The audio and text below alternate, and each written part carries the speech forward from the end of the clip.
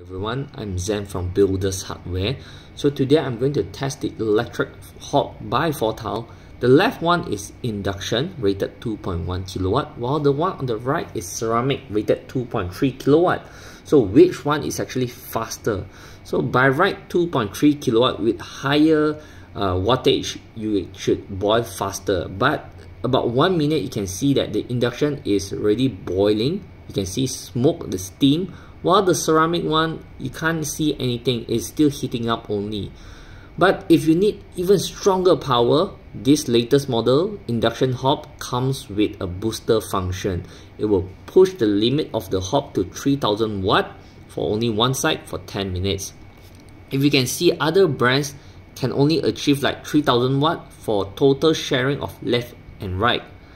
So this one is only one side 3000 watt, which is super powerful. I think it is actually much powerful compared to a regular gas stove.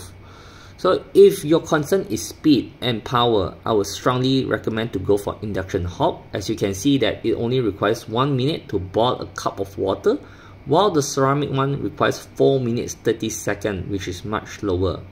But if your concern is the pot, like you are worried that it may not be compatible with Induction, then go for ceramic, as it is compatible with any pot, clay pots, glassware, anything, as long as it is flat.